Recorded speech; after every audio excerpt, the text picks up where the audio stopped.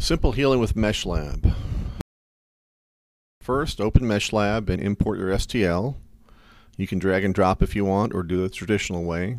You're going to leave Unified Duplicated Vertices checked. Then you can left-click and drag to look at your shape. This tool right here will show you each triangle that actually defines your mesh. Alright, under Filters, Cleaning and Repairing, we're going to use option 5, Remove Duplicated Vertex. Alright, just showing you the tooltips there. Option 4, which is Remove Duplicate Faces. And last, we're going to use option 3, which is Merge Close Vertices. This actually brings up a dialog box that gives you a couple of options. We're going to go, I always go to 10% on the right side, and unless I have a whole lot of detail, I don't see any physical difference.